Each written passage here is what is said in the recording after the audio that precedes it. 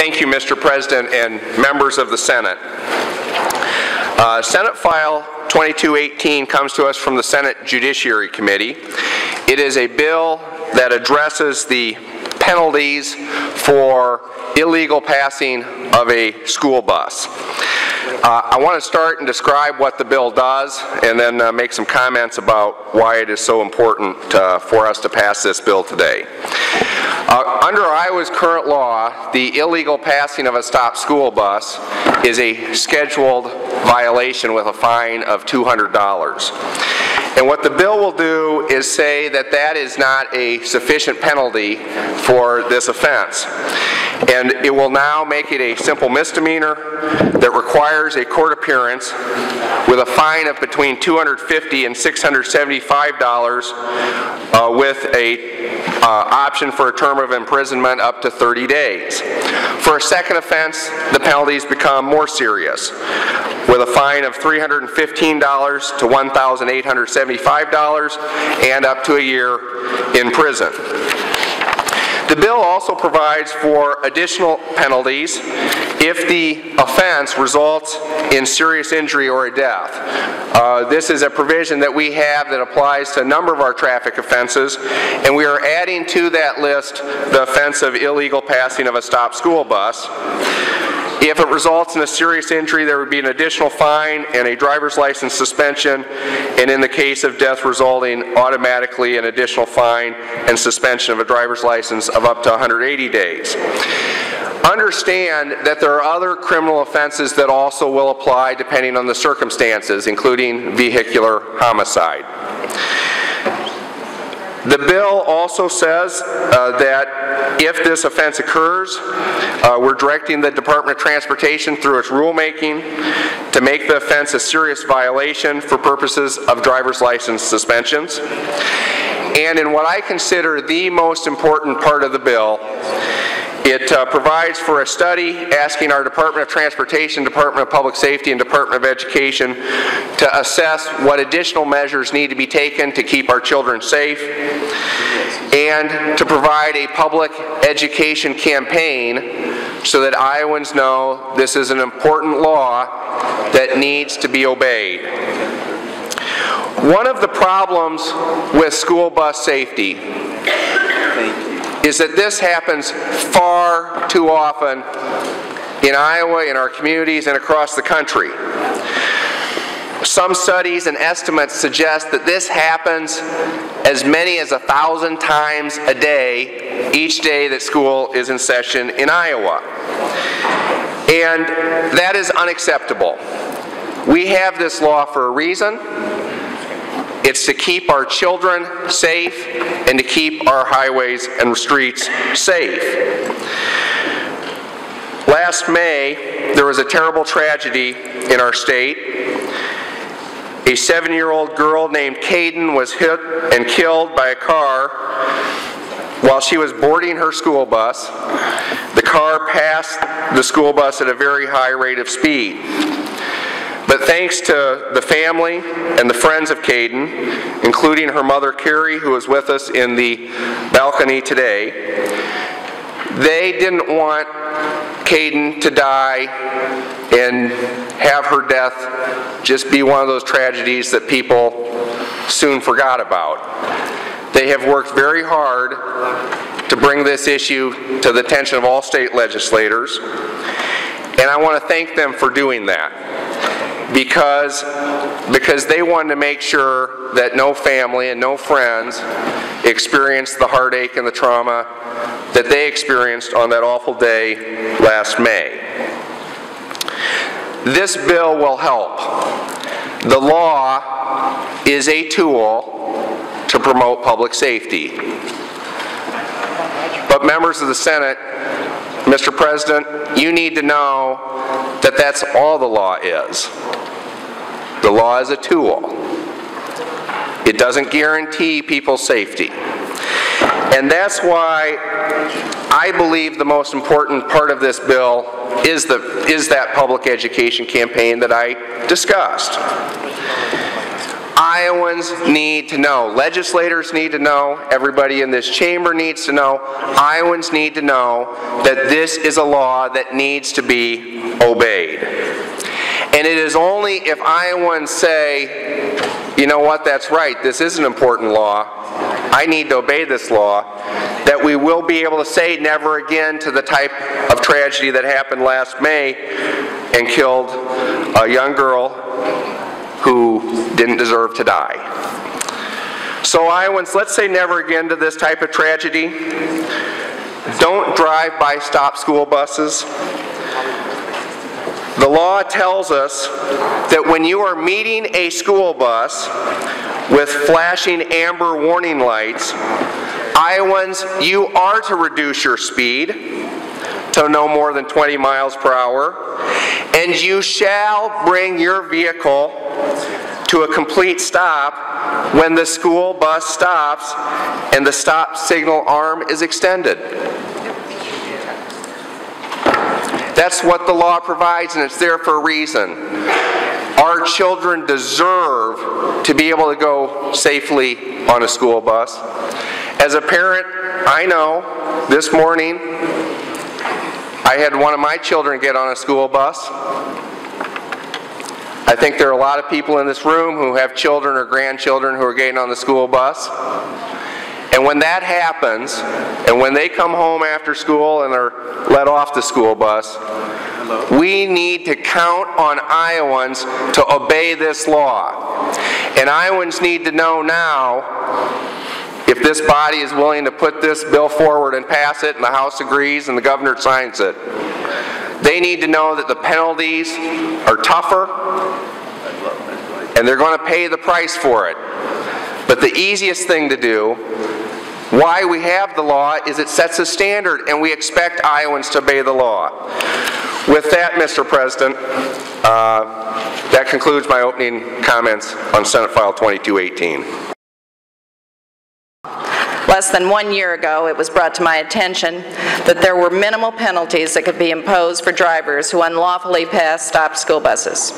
Today, we respond positively to the obligation placed before us, set legal standards and penalties to make such reckless behavior a serious crime. I believe there is nothing more important that we can do in this chamber than to demonstrate to everyone that the state of Iowa is committed to doing all it can to protect, nurture, and empower the children entrusted to us. Passage of this bill will be a bold declaration that we care about our kids.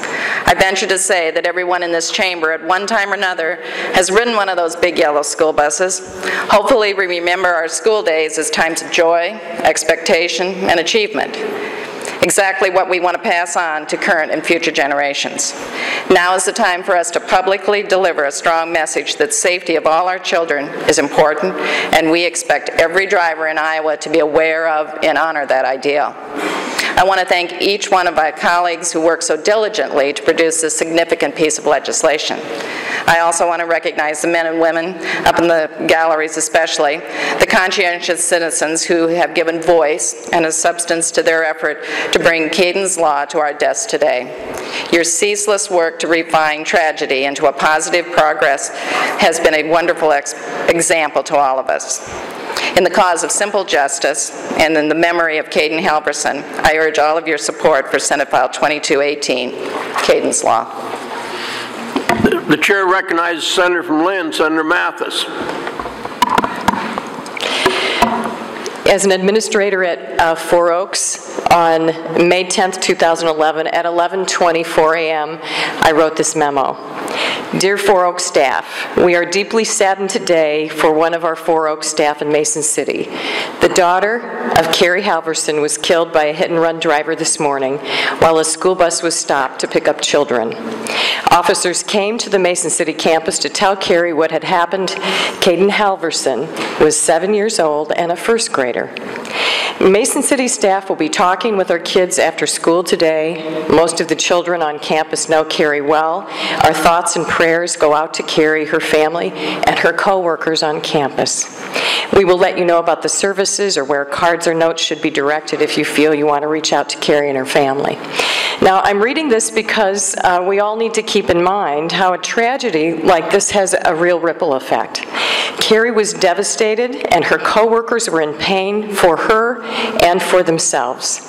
The workplace was disrupted, and the psychiatric children of Four Oaks wondered why Carrie wasn't there and why our staff was so sad.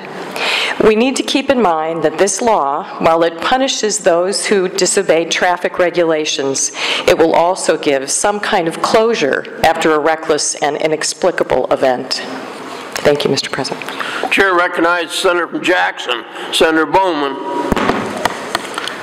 Thank you, Mr. President. I also rise in support of this important law. In my school district at Maquoketa, where I'm a teacher, on any given day, my transportation director says there can be up to 3 to 5 bus violations. And we talked a little bit more, and he said there was a one-day study the state asked all the schools across the state to participate in. And he told me that there was 1,800 violations that day. And I was in just disbelief. That cannot be correct. Now, while that might not be the average or the norm, it was incredible to me that we had this kind of disobedience for the law. That day, I was talking to them. They were doing their once-a-year emergency bus drill exiting. And while it's not much fun for the teachers to participate in that, we do, and we take it very seriously. And I agree with Senator Hogg. It is a two-way street on education and good public policy. And I think the Kaydn's law provides for both of those. And I can stand here today as a state senator with my colleagues on both sides of the aisle and be proud that we're protecting Iowa children, my children, who did ride the bus today, and just as important, my children that I work with every day in the classroom. Because the very most difficult thing to do as an educator is to come back to your classroom and see that empty seat, and the children to see that empty seat. And so I thank you who all advocated for this bill, and especially the family and friends of Kaydn, and I know we will do the right thing and encourage people to obey the law, and look forward to hearing what comes from this commission or study and regarding what we can even do more to protect our school children. Thank you, Mr. President. Chair recognizes the Senator from Webster, Senator Beall. Thank you, Mr. President. Friends and colleagues, ladies and gentlemen, we cannot begin to understand your pain. My parents had 4 boys and buried 2 of them. And my mother always said, the natural, normal course of events is to bury your parents, not your children. What I have seen here is a marvelous example of turning pain and tragedy into something useful to help prevent further deaths and injuries such as Kaydn's. You know, we deal with numbers and dollars and percentages all the time. But this is something that reminds us of why we're really here. It's not about numbers. It's not about dollars. It's about people. And I thank you for putting a face, literally and figuratively speaking, on this issue. Thank you. God bless you. You have our sympathy. You have our respect. and you have our gratitude.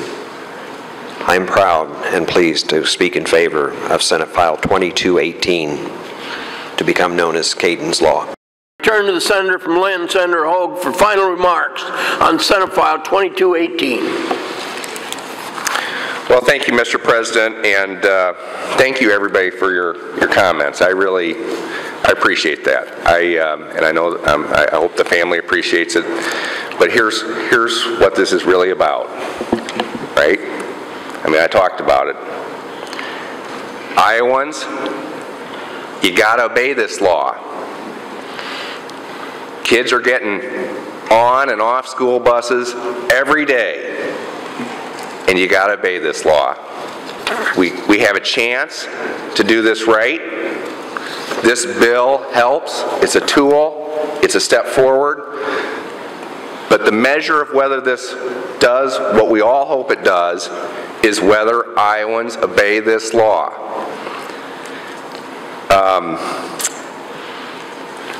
With that, Mr. President, I would simply move Kaydn's Law, Senate File 2218, and ask for everybody's support. Thank you.